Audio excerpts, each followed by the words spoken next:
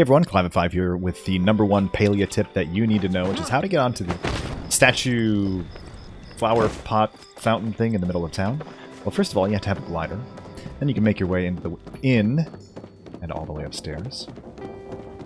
Across the little bridge here and out onto this balcony. From here you can jump onto the roof, make your way up the barrel section until you're all the way at the tip top of the roof here.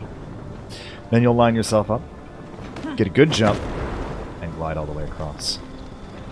It is as easy as that. I can't wait to see all of your dance parties up here, and I hope you're having fun in Palia. I'll see you out there.